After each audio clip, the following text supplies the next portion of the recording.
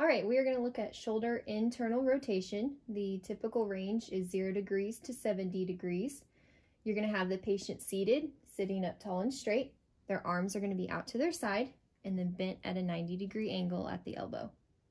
So when you take the measurement, make sure that her shoulder does not come forward and make sure it just stays like this. Okay, the axis placement is going to be on the olecranon process. The goniometer is going to start closed. The stationary arm will be parallel to the floor and parallel to the ulna, and the movable arm is going to be parallel to the ulna. So we'll put her into internal rotation. And it's going to be really easy for the stationary arm to move up as you measure, so just make sure you keep that parallel to the floor. Okay, and she is at 61 degrees.